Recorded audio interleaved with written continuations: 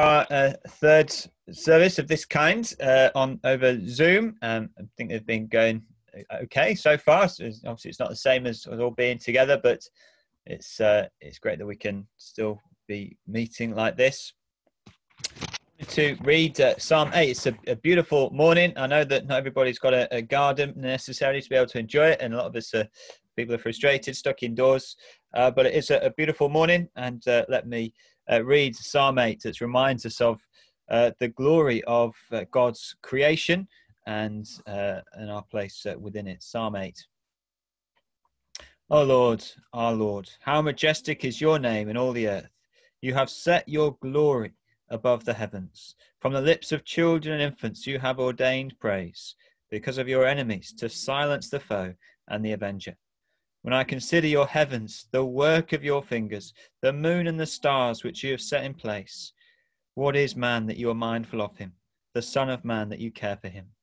You made him a little lower than the heavenly beings and crowned him with glory and honor. You made him ruler over the works of your hands. You put everything under his feet, all flocks and herds and the beasts of the field, the birds of the air and the fish of the sea, all that swim the paths of the seas. O Lord, our Lord, how majestic is your name in all the earth. And here we've got this glorious creator God who sets his glory in the heavens, and yet he makes us as those who rule over it, gives us this very honored position, and made him lower than the heavenly beings and yet crowned with glory and honor, and gives us this calling to rule over his creation. And on a day like this, we can give thanks and praise for that wonderful creation, where we have the opportunity maybe later on this afternoon.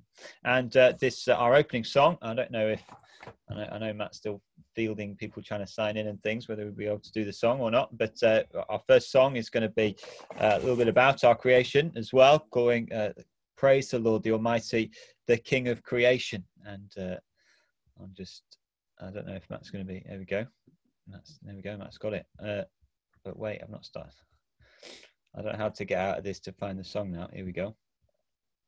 Okay, so do as ever, the only reason I'm not singing is because I'm the only person not on mute, but do sing along if you're able, and you are muted, so don't worry if you feel shy, and let's sing together.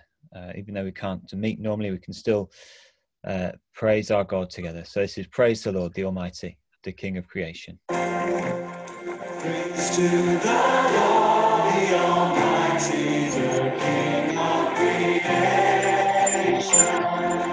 All my soul praise, for he is thy Lord and salvation. All in the hills, brothers and sisters roaming, praising in thine adoration.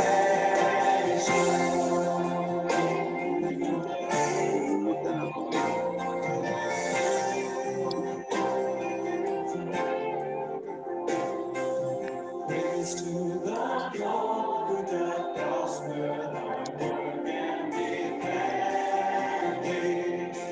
Surely his goodness and mercy do daily attend thee. Wonder and news, all the Almighty can do. With his love doth defend thee.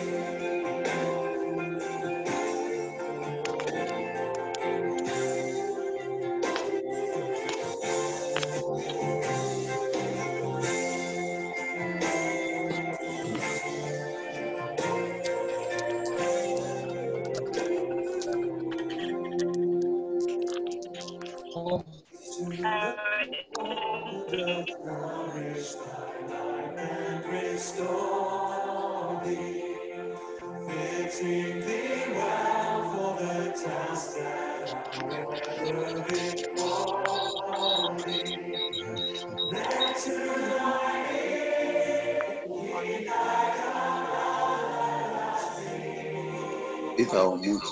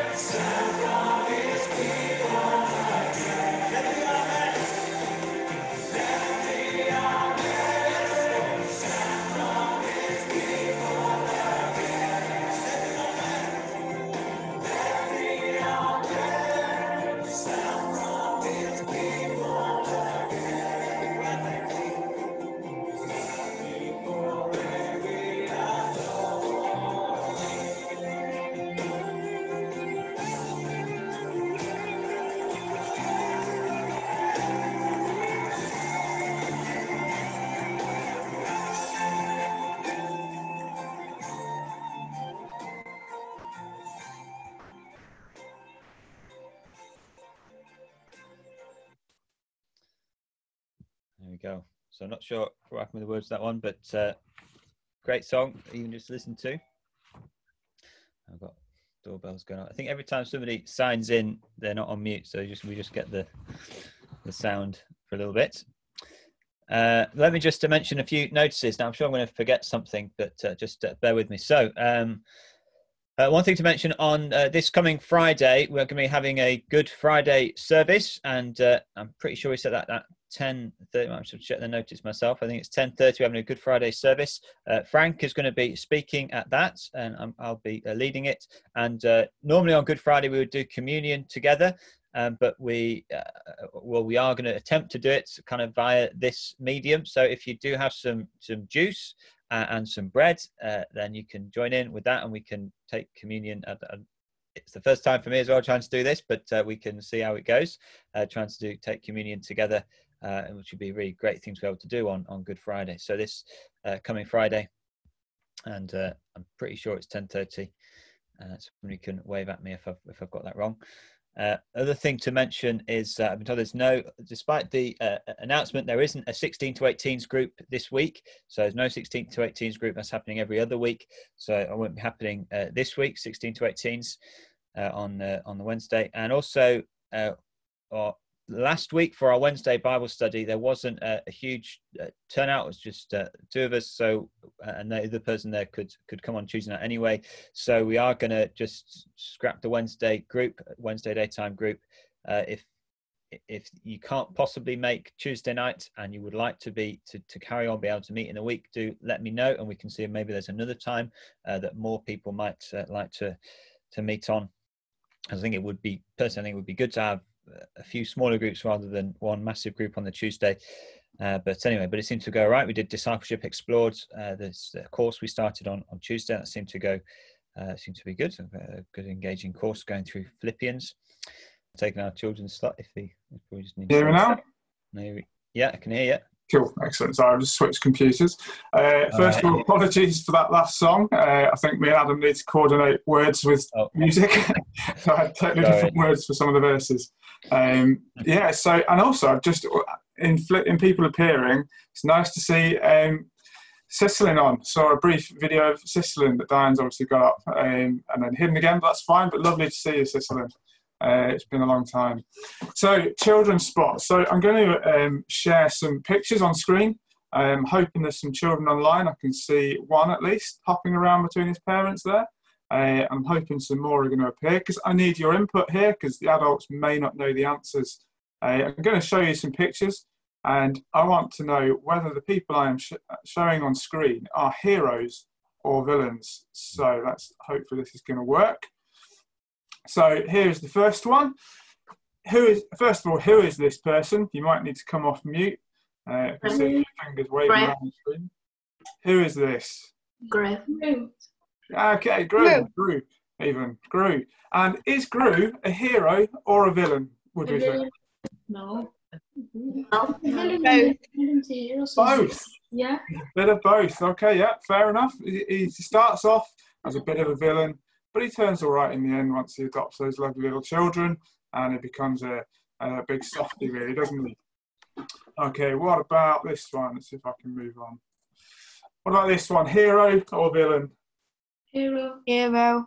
Hero. Yeah, everyone knows Superman is a bit of a hero, isn't he? And what about this one? Villain. Villain. Your name. Who is this? Darth Vader. Darth Vader, yeah, he's the baddie in Star Wars. Yeah, Star Wars. I don't know about Star Wars. Not Vader, not Darth. What this might be a slightly controversial one. Hero. Hero or villain? I'm expecting Keith to pipe up at some point there. I said good one to bed, Daddy. Who is this, first of all? Who is it? Aguero. Aguero, Sergio Aguero. Now, I'm here now. Hero I'm here now. It's definitely a hero. Now, it depends. Official Support United. is that he's a villain. So, if it's City, he's going to be a hero. If it's United, he's going to be a villain. Isn't he? Okay. What about this young girl? Who's this? A girl. It's a girl. Anyone know who this is? Greta Thunberg. Greta Thunberg. So, hero or villain? Hero. Hero, yeah, a lot of people think she's a hero. For her stand against climate change and the way in which she's fought against so many politicians. So she's often thought she's a hero. What about these people? NHS. The NHS, obviously, at the moment, they're doing great work. We all need to stay home and help them, and they're our heroes, and we celebrate them quite a lot at the moment, don't we? So, The government said. people back on mute. What class? NHS. NHS. If you're not on mute, just pop back on mute. Adam, you're also co-host if you wouldn't mind just popping people on. Okay. That'd be great. Yeah, so the NHS, they're often considered our heroes at the moment, aren't they? Because of the work that they're doing. And we often judge people by what they do. And we think of them as heroes or villains potentially by what they do. And some people, at some point, they might seem like a hero. And at some point, they might seem like a villain. Like Gru, for example. In the start of the story, in the film, he starts off as a villain, but ends up being a bit more of like a hero, helping out and doing things for good. And so at some point, we sometimes think of people in different ways. But what about Jesus, I wonder? Today is traditionally known as Palm Sunday in the church. And Palm Sunday is a time when we remember Jesus making a specific journey. And one day we remember that story as he heads towards Jerusalem. And this is a picture of one of the places, a modern day picture of one of the places he was headed towards, Bethany and Bethphage. And he tells his disciples to go ahead of him and to get a colt. Oh, my head's in the way. He tells his disciples to go and get a colt, a donkey that's never been ridden, and to bring it to him. And then as he comes towards Jerusalem, we see the crowds cheer him, and they line the streets with their cloaks, and they wave palm branches, and they shout at Jesus. They shout, Hosanna, here he comes. I've lost the words now. Hosanna to the Son of David. Blessed is he who comes in the name of the Lord. Hosanna in the highest. And they wave these palm branches, and they celebrate him coming in towards Jerusalem. And it's almost like he's their hero at this point. Just like football teams or other sports teams, perhaps when they've won a competition, they get a great celebration. They get perhaps an open-top bus parade, and people line the streets and wave flags and shout things at them and celebrate. And this was a bit like what it was like for Jesus as they waved their palm branches, as they shouted, as they threw their cloaks down. And so they almost treated Jesus as a bit of a hero. But only a few days later, perhaps some of the same people shouted again, but instead they shouted something different. They shouted, "Crucify! Crucify! Crucify!" As Pilate washed his hands of Jesus, and as Jesus was nailed to this cross. More like the villains who were on his right and on his left. I can point towards them. He was treated more like these two criminals that were next to him. And so it wasn't so much a victory that it was looking like now. It looked much more like Jesus was being treated as a villain. But as we move towards this Easter week, we can consider Jesus as a hero in a different way. He was the hero of our salvation because he was the one that took victory over sin and over death when he died and rose again. Jesus made a deliberate journey towards Jerusalem, knowing what was ahead of him. And because of that, we can know what is ahead of us. And perhaps in this time of slight uncertainty, when people are wondering where they can find hope, we can be certain of our future because of what Jesus has done, because of his victory on the cross. And that certainty of our future gives us the choice of either that future being life or death. If we accept Jesus' victory on the cross, it leads us to life because we receive the forgiveness that he offers and we get a fresh start and we've got a glorious future ahead of us as part of his kingdom for eternity. But if we don't accept that victory, then we reject that offer of forgiveness, and our sins continue to separate us from God and from his love. It's a permanent separation that can only lead to death. And so as we come to this, what's traditionally known as Holy Week in the life of traditional churches, let's consider this journey that Jesus took and choose to follow the hero of our salvation, the one who comes in the name of the Lord. Hosanna, as the people shouted. That's what I encourage you to remember this week as we move towards this time of Easter. And I'll just hand back to Adam now. Great, thanks, Matt.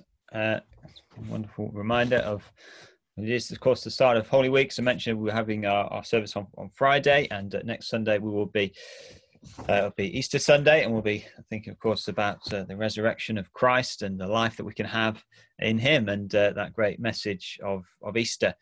But this week we're actually, we're going to be thinking more on the topic of prayer rather than particularly at the events of Easter, although they will come up as they're always relevant. But we're going to be thinking, we had a series on prayer due for the evening meetings, but we've kind of moved it to the mornings just to help us think through at this time, maybe when we feel drawn to prayer and we want to pray, hang on, there we go, to get us focused on prayer. And what we're looking at really is great prayers of the Bible and looking at some of the prayers in the Bible and what we can learn from them. So this week it's Daniel's prayer in Daniel 9. And I'm going to read the first 23 verses of that chapter. Daniel chapter 9.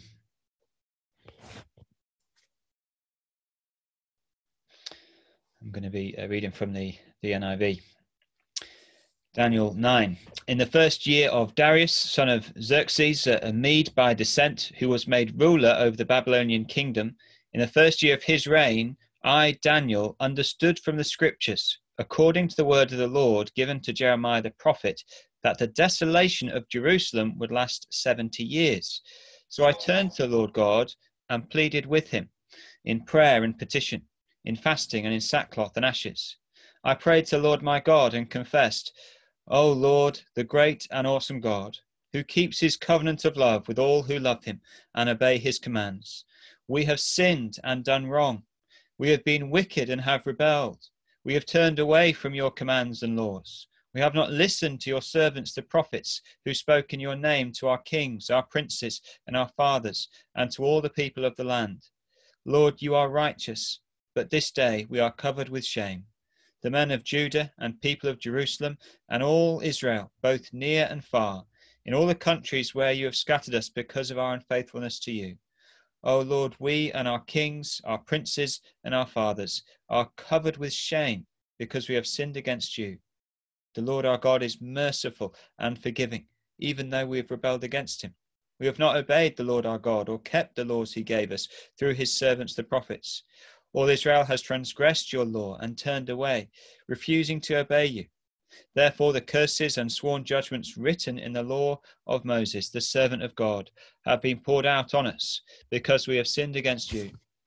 You have fulfilled the words spoken against us and against our rulers, for bringing upon us great disaster. Under the whole heaven nothing has been done like what has been done to Jerusalem. And just as it is written in the law of Moses, all this disaster has come upon us. Yet we have not sought the favour of the Lord our God by turning from our sins and giving attention to your truth. The Lord did not hesitate to bring the disaster upon us, for the Lord our God is righteous in everything he does, yet we have not obeyed him. Now, O Lord our God, who brought your people out of Egypt with a mighty hand, and who made for yourself a name that endures to this day, we have sinned, we have done wrong. O Lord, in keeping with all your righteous acts, turn away your anger and your wrath from Jerusalem, your city, your holy hill. Our sins and the iniquities of our fathers have made Jerusalem and your people an object of scorn to all those around us. Now, our God, hear the prayers and petitions of your servant. For your sake, O Lord, look with favour on your desolate sanctuary. Give ear, O God, and hear. Open your eyes and see the desolation of the city that bears your name. We do not make requests of you because we are righteous, but because of your great mercy. O Lord, listen. O Lord, forgive. O Lord, hear and act. For your sake, O my God, do not delay, because your city and your people bear your name.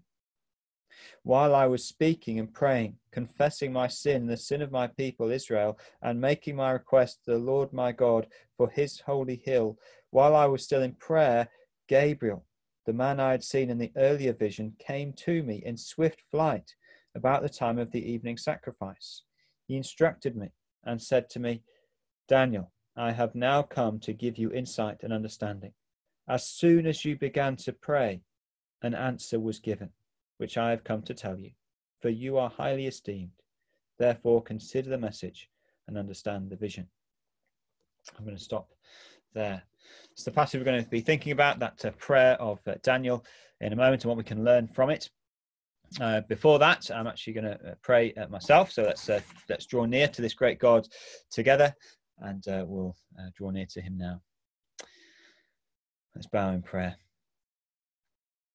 Heavenly Father, at a time when many people's perhaps traditional confidences and assurances are falling away, at a time of great anxiety and uncertainty, Lord, we praise you as the God who doesn't change. We praise you as the God who knows all things. You know every leaf that falls, every flower that opens at this time of year, and you know every virus. You know the end from the beginning. We thank you that you promise in your word to provide for our needs and that we don't need to worry or to be anxious. We praise you that in Christ there is a hope, even in the face of death. And as we likely in the coming weeks and months likely hear of more deaths from this virus, we thank you that in Christ death has lost its sting, that death has been defeated at the cross. And we thank you for this time of year of Holy Week, as we've been reminded when we think of that great sacrifice that was made for us to give us that hope in the face of death. And Lord, help us to look to that ultimate hope, to cling to it, to find joy in it.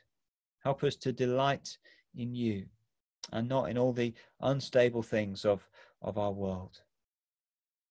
But Lord, we do want to pray into this situation with coronavirus. We do pray for an end to it.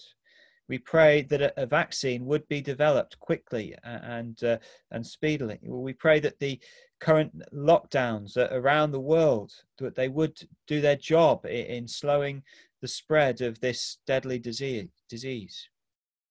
We also want to think of the many working in healthcare at this time, even those within our own congregation. Lord, we pray that you would keep them safe, pray that you would keep them strong, and we pray that you would help them as they help so many of us.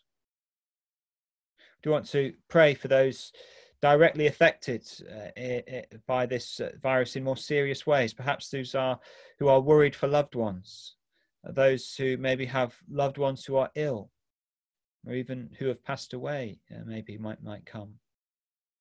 I pray for those that are facing perhaps a financial cliff edge because of the lockdown. I pray for those for whom isolation has been incredibly hard for whatever reason. Again, Father, we do pray that you would fill us with a knowledge of your presence, of your love, your goodness. Pray that you would provide for our practical needs, our needs of food, of shelter, of clothing, but also our needs of companionship, fellowship, friendship.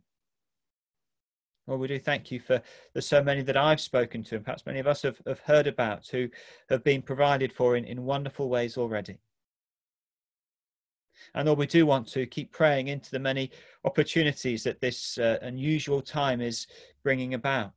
Opportunities for perhaps reconnecting with family and friends that maybe we've drifted from. Opportunities with neighbours perhaps as we seek to support one another. Opportunities to engage with people about big questions of life and death. Lord, we pray for open doors for the gospel of hope in these troubled times. And help us, Lord, to speak when those opportunities come. Give us the words to say, to speak faithfully and clearly. And we pray all this in the name, almighty name of Jesus Christ. Amen. Amen. Well, just as I was praying, I was reminded actually one of the things that we mentioned in a meeting earlier in the week was it would be good to hear from other people about some of the ways that the Lord has been providing for our needs in the midst of all of this. This is a difficult time, and often it's in difficult times when we see the Lord's goodness in those really surprising and amazing ways. And so if you do have particular things that you'd like to share, do email them in and or just message me, whatever. And if there are just a few, I'm not talking about big long things, but if there's just a few little ways that you've seen God's goodness in the midst of this, it'd be great for me to be able to read them out perhaps in future services, just to encourage us all of the Lord's goodness in the midst of that. So if you did want to message something in, then do that. We're going to pray, we're going to sing, sing again. This time you're the Word of God, the Father. And I'll just give Matt a moment to get that one up. There we go. Let's hope that the words match up this time. Let's sing together. You're the Word of God, the Father.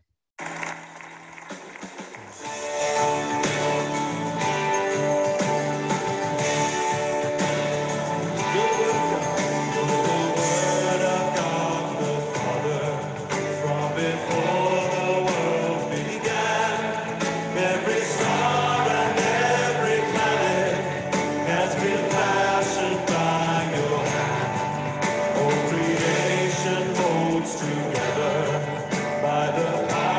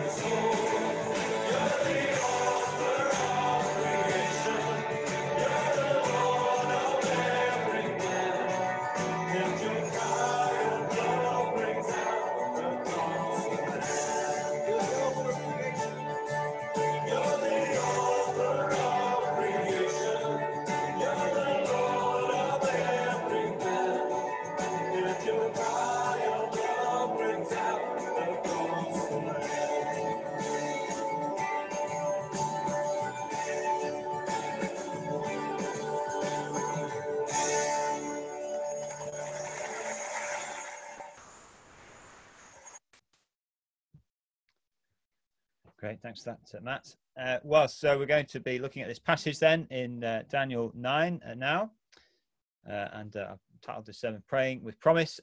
We don't have the handouts to give out or PowerPoints, but Matt has put on the email a PDF, just a little outline there to follow along if you want. And I'll try and do that every week, just so it might help people to follow.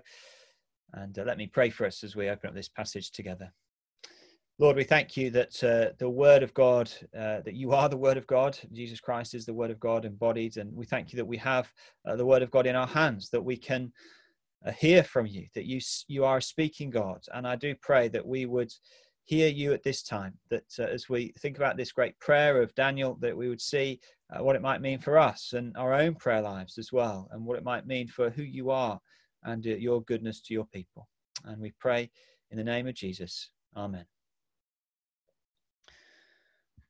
Amen. We'll do have that passage open in Daniel 9. As I said, whilst the evening service are on hold, we've moved this series on prayer to the mornings. We'll have a little break for it next week, but we'll be back on it after that. And we had, so we had it planned for the evening, now we're doing it now. Because, of course, we need to be praying at a time like this, don't we? And many people perhaps have got more time to pray than ever before, although speaking to a lot of people, they seem to be more busy than ever, perhaps, at the moment. But perhaps some people have got a bit more time to pray, but perhaps nearly everybody's got a little bit more inclination to pray, as perhaps some of our false confidences, we might call them, as they begin to fail us. And perhaps the situation, we don't know what's going to come, but we might be pushed to prayer as things get harder in the coming weeks and months. And so maybe we are finding ourselves drawn to prayer at the moment. But of course, a common question, particularly from new believers, is, well, how do we pray? And of course, even as we go on in our Christian lives, we can easily get kind of stuck in a rut in our prayers. We end up just kind of repeating the same things over and over again. Or perhaps, if we're honest, we begin to neglect prayer. And so as we look at these great prayers from Scripture, the hope is that they're going to inform and fuel our own prayer lives and give a richness to them. And as I said, this week we were in Daniel 9. And this is a classic prayer from Daniel, this great man of faith. And it really helps us to see, what does God-centered prayer look like? And as we dig into this prayer this morning, I want us to see three things about prayer. Firstly, that we can pray with promise, that we pray with humility, and finally, that we can pray with confidence. So let's start with that first one, praying with promise. We need to understand a little bit of the background to this prayer, just as we get stuck into it. The chapter starts by telling us when we are in history, and it's a fairly turbulent time. We're told it's the first year of King Darius, son of Xerxes, or your translation might say Ahasuerus or something like that, depending on what translation is. Now, that might not mean a lot to you, but if you're familiar with the book of Daniel and some of the history, you'll know Daniel is a Jew who, around 2,500 years ago, he was taken captive from his home in Jerusalem by the Babylonians, and he was taken to the city of Babylon, and he's been, by this point in the book, he's been living there many decades. And we're told then at the start of this chapter that it's now the first year of King Darius. Well, Darius is the guy who successfully conquered Babylon whilst Daniel was living there. So they were conquered by the Babylonians, but the Babylonians themselves were conquered. So the Babylonian Empire is now the empire of the Medes and the Persians. And so we're told it's the first year of King Darius's reign. That means it's not long since the city was attacked and taken by Darius. So this is a very turbulent time in history. Daniel is living through these different empires vying for power. It could easily be a worrying time, an unsettling time. But actually, none of this would have taken Daniel himself by surprise, because again and again through this book of Daniel's been shown in different ways, God really predicting that this was going to happen, this rise and fall of empires. There was a dream in chapter 2 of a statue, this vision of beasts in chapter 7, and both of those were about changing empires. He was told very specifically in a vision in chapter 8 that the Medes and the Persians were going to conquer the Babylonian Empire. And in fact, on the very night when it happened, when the Babylonian Empire fell, well, Daniel was the one that interpreted the writing on the wall in chapter 5. So it's not a great surprise to Daniel that Darius is now in charge, but it must have still been a little bit unsettling. Just as he's got used to living under the rule of one brutal empire, along comes another one. And so that's the historical setting to this prayer, a time of great upheaval, perhaps of fear for a lot of people, maybe a time not unlike our own, when everything is changing. Just don't know, what does the future hold? But of course, Daniel himself doesn't seem too fazed by the comings and goings in the city of Babylon. Instead, we see in verse 2 that his eyes are actually on another city altogether, Jerusalem. We're told he's been reading the writings of the prophet Jeremiah. Now, Jeremiah, he'd actually sent a letter from Jerusalem to the exiles after they'd been taken captive. And it was a letter that brought God's message to them, what they were to do now that they're in Babylon. And if you're interested, you can read what the letter said for yourself in Jeremiah 29. But the gist of it is that they were to prepare themselves to live a long time in Babylon, to settle, to plant crops, to marry. That it was very clear, this is not a short-term thing. This is going to be a while that you're in this city. But then the letter says, after 70 years, things were going to change. Let me just read a few verses from the chapter, starting at verse 10. This is from Jeremiah 29. For thus says the Lord, when 70 years are completed for Babylon, I will visit you, and I will fulfill to you my promise, and bring you back to this place. For I know the plans I have for you, declares the Lord. Plans for welfare and not for evil, to give you a future and a hope. Then you will call upon me, and come and pray to me, and I will hear you. You will seek me and find me, when you seek me with all your heart. I will be found by you, declares the Lord. And I will restore your fortunes, and gather you from all the nations, and all the places where I have driven you, declares the Lord. And I will bring you back to the place from which I sent you into exile. So Daniel is possibly reading this letter from Jeremiah, telling the exiles, firstly, to accept the fact they're going to be in Babylon for a while. They're not to think they're only there a few years. They're even told to pray for the nation which has taken them captive, but that they're very clearly, once 70 years have gone by, which is basically a lifetime by ancient world standards, once a whole new generation, maybe 2 new generations have grown up, then the Lord is going to fulfill his promise to bring them back. They're not going to be in Babylon forever. It's not the end for the Jewish nation. It's not the end for the fulfillment of all those promises made to that nation over the years. They will return. God's going to give them a future and a hope. And they're told at that point to seek the Lord, to call upon him, and that he will hear. If they seek him, they will find him. He will bring them back. So something like that is probably what Daniel is reading. And of course, by this point in history, Daniel has been in Babylon a long time. Daniel is, by this point, probably in his late 80s, early 90s, age-wise. And so Daniel is doing his sums, working back. Just how long has it been? 70 years. It's nearly up. So what does he do? He's heard the promise from God. How does he respond? Well, of course, he responds in the way that Jeremiah had instructed. He seeks God. Now, we might wonder, well, why does he bother? After all, God has promised. This is what is going to happen. Daniel knows full well, God keeps his promises. He's seen that already in the fulfillment of some of the visions about those empires and things like that. So why not just kind of kick back? Let's wait for this to happen. Why pray in response? Well, of course, one answer is because that's what Jeremiah said to do. But it's also important to make the point here that actually the sovereignty of God, the certainty of his promises, is not a reason not to pray. Daniel understands God's promises. He seems to really believe in what God can do. He's hoping for that return to Jerusalem, and yet still he prays, he cries out to God.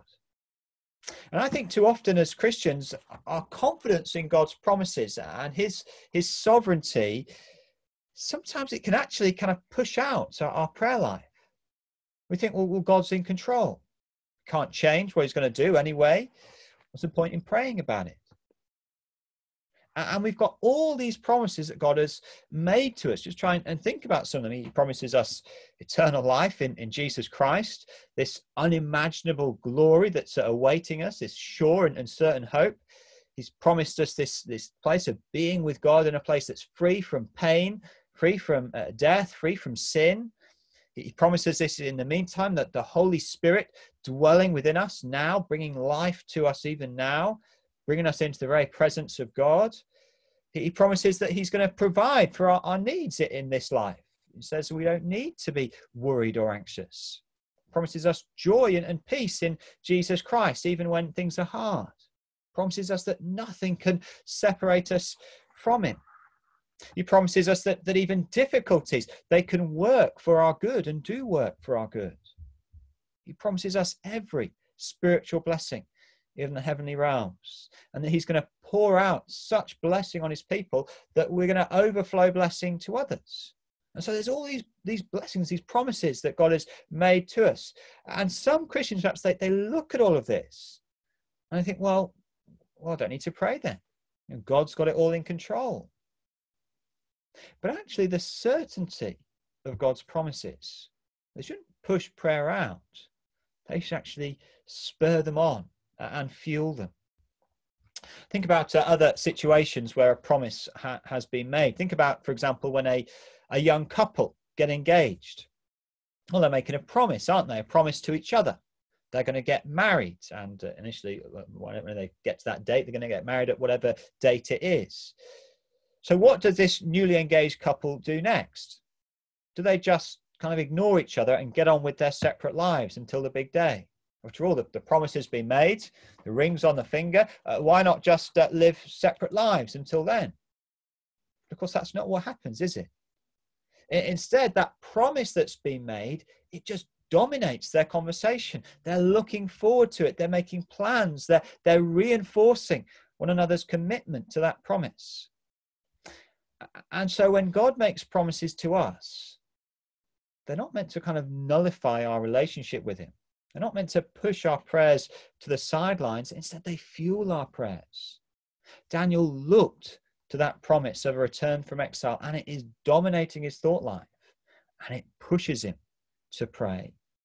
As he prays, he reminds God of his covenant. We see that in verse 4. And so for us, as we think of all these promises made to us in Jesus Christ, we shouldn't hear them and think, well, there's no point praying. I don't think many people would say that. Perhaps our behavior ends up behaving like that. Instead, we hear these promises and then we joyfully pray in line with them. We delight in our God as we look forward to the day when we will dwell with him. We pray for our needs, joyfully knowing that he will provide. We pray about hardship, knowing that he is in control. And if we pray in line with what God has promised, well, we can be sure of a positive answer. And when we pray like this, it's not because God's forgetful, not that he's forgotten his promises. It's not that, it's actually more that we are forgetful and we need to be reminded. We need to be reminded to look to these promises of the confidence that we can have in our God and really where it is that our help is coming from. And actually, we're often called to pray for things which God has told us he will do.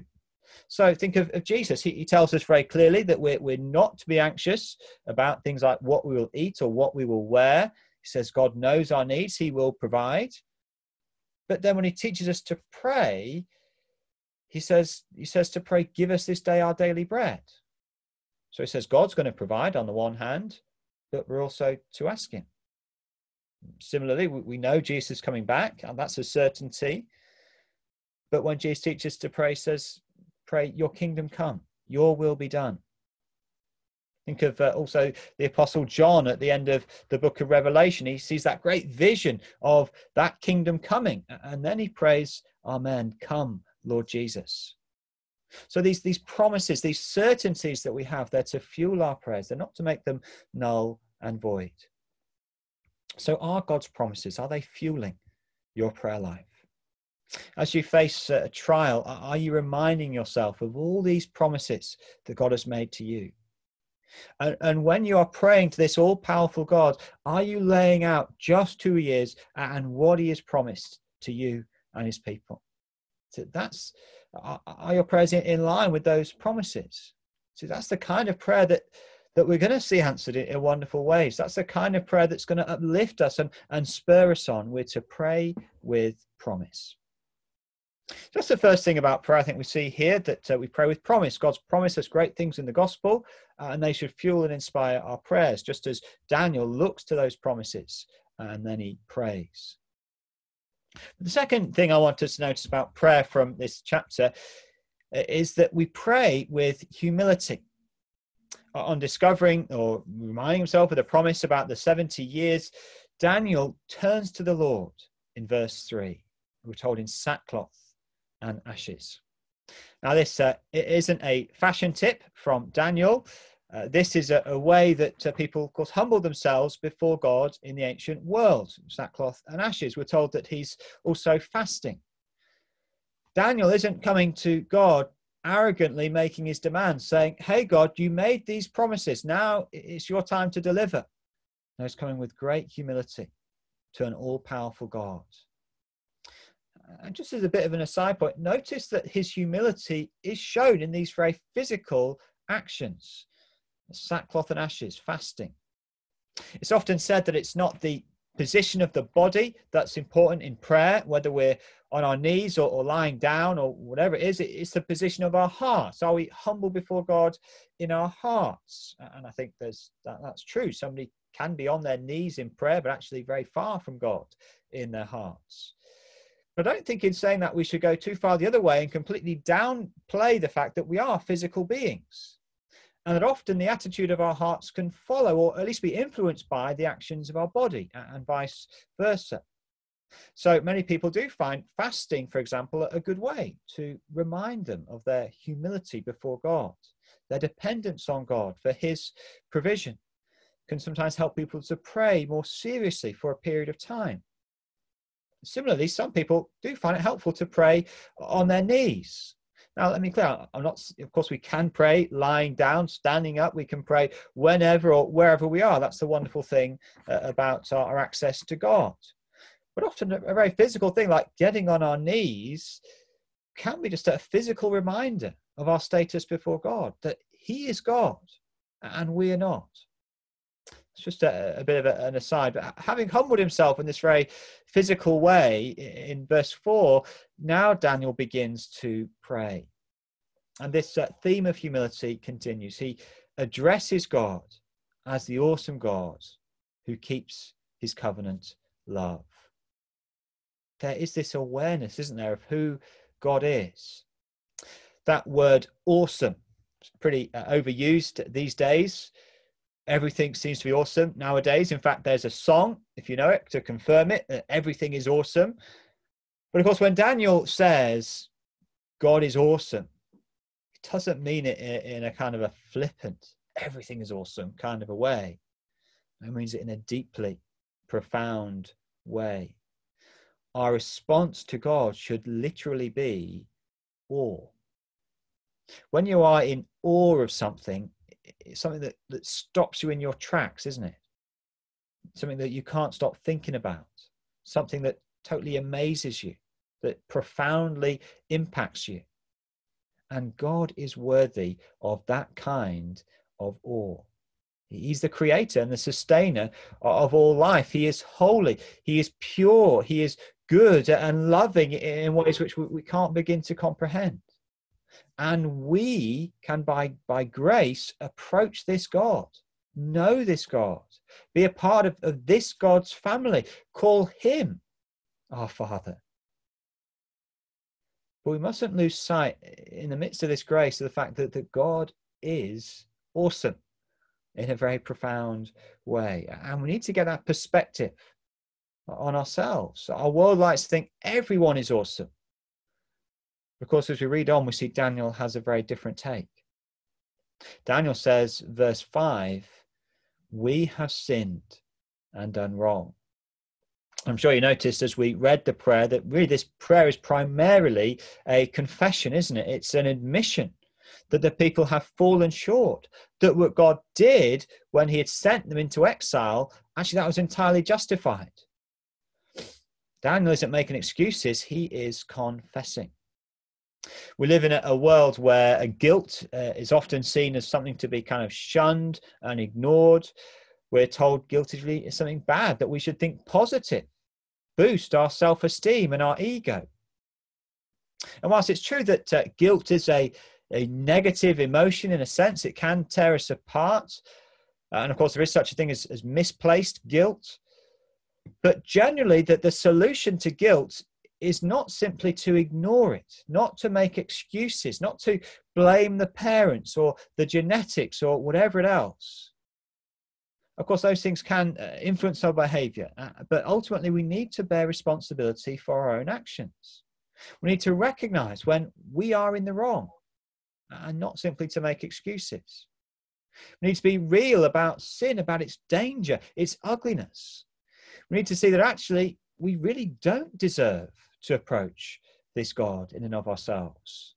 The solution to guilt is not ignoring it, but confessing it and turning to this God of grace for forgiveness. And of course, that's what the bulk of this prayer is all about. But I want you to notice as we've read it that he doesn't say, I have sinned or they have sinned. All the way through this prayer, he says, we have sinned. Daniel, who is really, if you read the book of Daniel, he's seemingly this model believer. He is one of the few Bible characters that we don't hear a bad word said about. But Daniel includes himself in this confession. This is a prayer of confession for the people of Israel. And even though Daniel himself, he may not have been directly involved in each individual transgression, he sees that as a part of this rebellious people, that he too bears responsibility. We've got such an individualistic mindset in the West that really we would probably never even think of confessing sin in a collective way like that. The idea of any kind of collective responsibility, that's kind of forgotten all about. Some might confess their own personal sin, or we might look on with sorrow at the sins of others. But it's not very often that we'd hear this collective idea in confession, that as a church, perhaps we need to confess some sin or other together. It might be things that actually you've not been directly involved in, but maybe indirectly we've allowed them to go on. Maybe when we look at our nation, do we bear collective responsibility for some of the ills and evils that go on? Or do we instead just kind of judgmentally look on at others, look down on them and think, well, that's their problem? Or even as a human race, do we confess how all have sinned and turn away from God? And do we bear some responsibility for the many evils that go on in our world? Now, Daniel isn't a priest or a king. He doesn't have that kind of authoritative position which might cause him to pray in this way on behalf of the nation. He's not at this point standing before a great congregation as he prays like this. You might think, oh, maybe that's why he's praying like this. But still, he feels the need to bear that responsibility to confess not just his own sins, but the sins of his people, and to include himself in that collective responsibility. Let's not kind of fall for that proud individualism of our modern era. Let's see ourselves, particularly as a church, as profoundly connected to each other, responsible for each other. Well, as I said, Daniel is not making excuses in this prayer, and again, he recognizes God is in the right. He acknowledges how the people haven't listened to the prophets in verse 6. He acknowledges the shame that they now face. It's totally justified. Verse 7, Lord, you are righteous. We are covered with shame. Again, verse 8, we are covered with shame. Just imagine the shame that the people had experienced. They'd been sent into exile in a faraway land. Just imagine every Jew, each time they're seen in these foreign lands at that point in history, they were being asked, well, what are you doing here? And what's the answer? Well, the answer is, I'm here because God's punishing our nation. We rebelled against our God. It's very public shaming, isn't it? And Daniel says we deserved it. The people rejected God. They'd rejected his laws, rejected his prophets. And so Daniel cries out for his people and for himself. Now, Daniel's situation here, of course, is unique. I'm not saying that our present trouble now with this coronavirus outbreak, that it's a specific judgment on specific sins in the same way that this situation is. But of course, disease is a result of living in a fallen world, isn't it? In a more general sense, we could say, well, it is a result of sin, not in individual cases way, but in a general sense of the human race.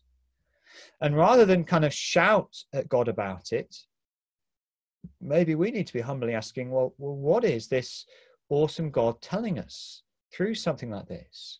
How might this disaster be pointing us to him and reminding us of the mess that we've made of his world? How might we bear collective responsibility in that? And at all times, our prayer needs to involve this kind of humility, this openness about sin, this awareness of who we're talking to. And even as believers, we need to have this daily habit of confession, of humbling ourselves before God.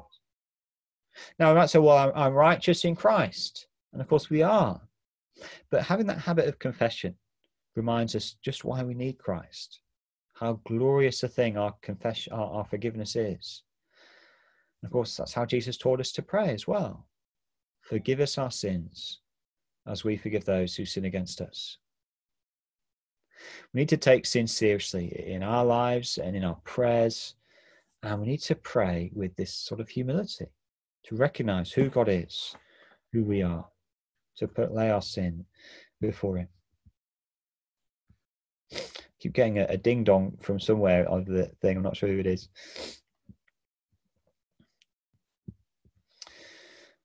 Well, finally, we see in this chapter, we've talked about praying with promise, praying with humility. Finally, we see that we can pray with confidence. Having confessed at length the sins of the people, as we read on from verse 15 onwards, Daniel now puts out his request. He says, let your anger turn away from Jerusalem, verse 16. He's praying, isn't he, for that return from exile that was promised. But how can he be confident as he prays to this God as part of such a sinful people? Well, his confidence, of course, is coming not from himself or from how brilliant his people are, but from God. Verse 16, he prays according to all your righteous acts. It's according to God and who God is, everything that he's done in the past. And in verse 18, he makes it clear, doesn't he? We do not present our pleas before you because of our righteousness, but because of your great mercy. Daniel's confidence is not based on who he is, or who his people are, but on who God is. And it's the fact that this awesome God has attached himself to this people that he pleads with God from verse 19. Lord, hear and act for your sake, my God. Do not delay, because your city and your people bear your name. How can we be confident as we approach this awesomely holy God?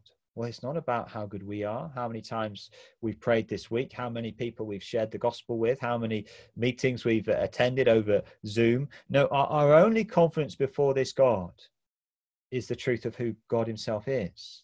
It's his mercy that gives us confidence. It's his saving grace, his work of salvation. It's the fact that he's placed his Holy Spirit within his people. For the glory of his name, we pray. So don't pray confidently because you think God owes you something, or because you think, like some L'Oreal advert, you're worth it. No, pray with confidence because God is God, because he's merciful and good, and his name will be glorified among his people. If you think God owes you something, you need to think again. No, your only plea is his abundant mercy, the promises we talked about earlier that he's made to those who call upon his name. And as we read on, of course, we see that Daniel's confidence was not misplaced. His prayer has been heard. While he's still praying, Daniel has his visit from a remarkable being, the angel Gabriel. And I love what the angel Gabriel says in verse 23. As soon as you began to pray, a word went out, and I have come to tell it to you, for you are highly esteemed. Even as Daniel started praying, God had already heard him. God hears our prayers. And we get used to that fact, but it should constantly fill us with wonder that this awesome, powerful, majestic God, the one that rules and sustains the universe, the one that holds all things together, he turns his ear to listen when we draw near in prayer. And that even as our prayers go out, he hears and he answers. We can have confidence in prayer. And the remainder of the chapter that we didn't read the whole thing, it's a vision from God, which Daniel is presented with in response to his plea. Now, I didn't want to dig into all the details of that vision this morning. I think it's talking about what's going to happen in the following centuries from Daniel's time. But if you just want to glance at verse 24, that kind of gives you the big idea that God's going to finish transgression. He's going to put an end to sin. He's going to atone for wickedness, bring in this everlasting righteousness, and then seal up vision and prophecy to anoint the most holy place or holy one. And according to verse 25, it's all going to begin after Jerusalem begins to be rebuilt. In other words, God's going to keep his promises.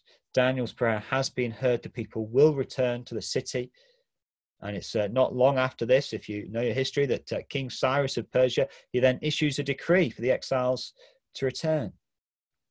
But not only are they going to go back to Jerusalem, God is going to deal with that bigger problem that Daniel had prayed so passionately about, that through Jesus Christ, his Holy One, he is going to put an end to sin. He's going to bring in this everlasting righteousness, this everlasting kingdom. There will be a day when there are no more exiles because of sin, just everlasting joy of knowing and walking with God. Daniel could pray with confidence. His prayer was heard. So do you pray with confidence? Do you know that God hears our prayers and that often he answers even as we're still praying, setting things in motion? He knows what we need even better than we do. And ultimately his plans, they are good plans. He will deal with sin through Jesus Christ, bring us to this glorious hope. Well, let me summarize as we close. How do we pray according to Daniel 9, this great prayer of the Bible? Well, we pray with promise, clinging on to what God has promised us in his word through Christ, reminding ourselves those promises, allowing them to fuel our prayers. We pray with humility, recognizing just who God is and just who we are, confessing our sin. And finally, we pray with confidence, looking to his mercy to us in Christ and the fact that he hears our prayers and that he has power to act and he will bring about his plans for eternity. And of course, God knows it all. He knows the end from the beginning. He knows what we're going to ask before we ask him. He knows what he's promised. He knows, of course, all about this present situation with the coronavirus, but that doesn't mean that we don't pray.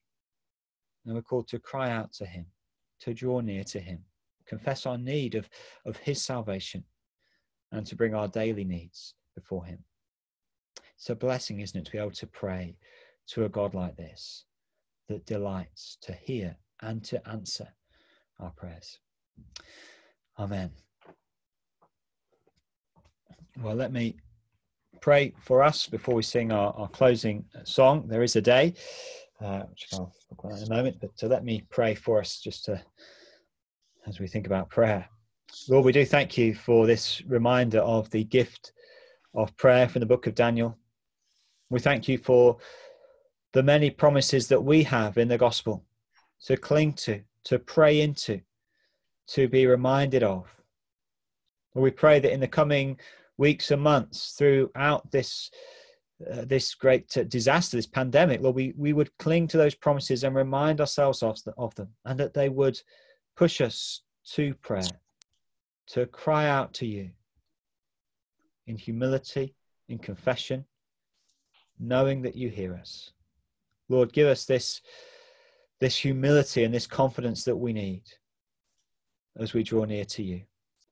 Lord, perhaps for some here whose prayer life has been neglected, perhaps for many of us whose prayer life could be better, we do pray that you would spur us on to look to these promises and to bring them to you, and to know the goodness and blessing of this sweet fellowship with you.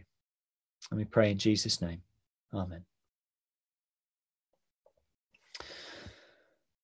Amen.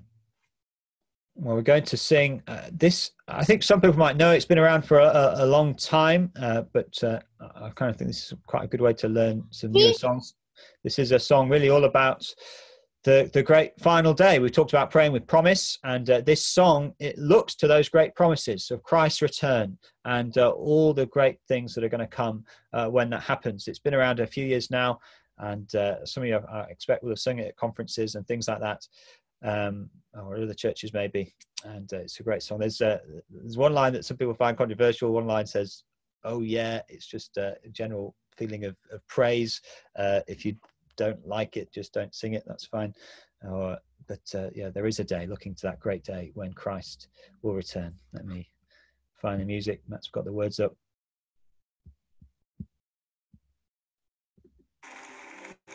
There is a day that all creation's waiting for,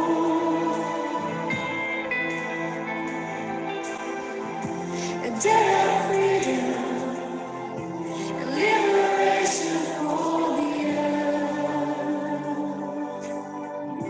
And on that day, the Lord will come to meet his bride.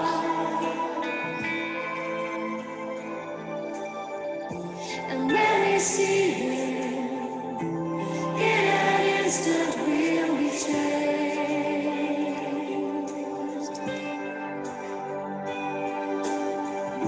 The trumpet sounds, and the dead will then be raised. By his power, never to perish again. Once only flesh, now clothed with immortality.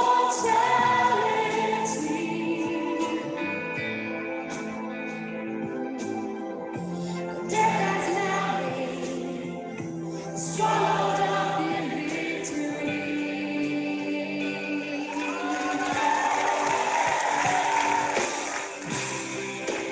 We will meet him in the air, and then we will be like him, for we will see him as he is. Oh,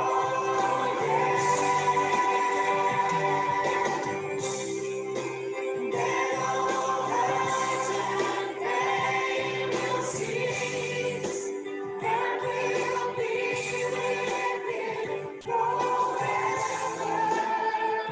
And in his glory we will live. Oh,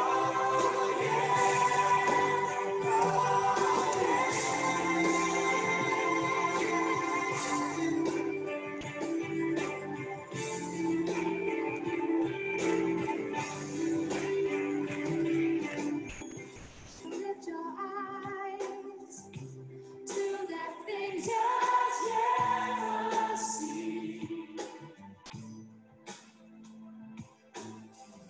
that will remain now for all eternity.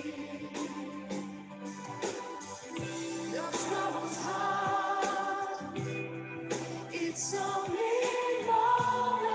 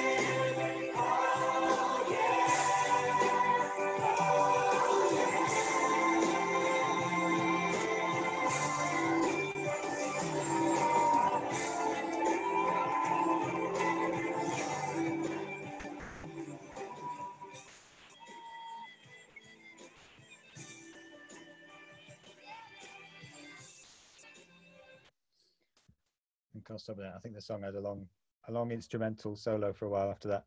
It's a great song it's got some great reminders of that day when Christ returns, and what a wonderful thing to look to as we pray with promise. We go through a trial like this, that fact that one day all our troubles will cease, that one day every tear will be taken away, that Christ is coming back. I thought I'd just close before we break up into smaller groups, just to chat and catch up. If I can, I'll try and do that myself in a moment, but it'd be good to just remind ourselves of that wonderful words from Daniel, from the book of Daniel, from that angel. As soon as you began to pray, an answer was given. And if that doesn't spur us on to pray, knowing that God hears, and as soon as we begin to pray, he hears and he answers. Amen. Well, if I can unmute everybody. There we go. Adam. Yes. Please can I just remind all the 17s that we're meeting at 4:30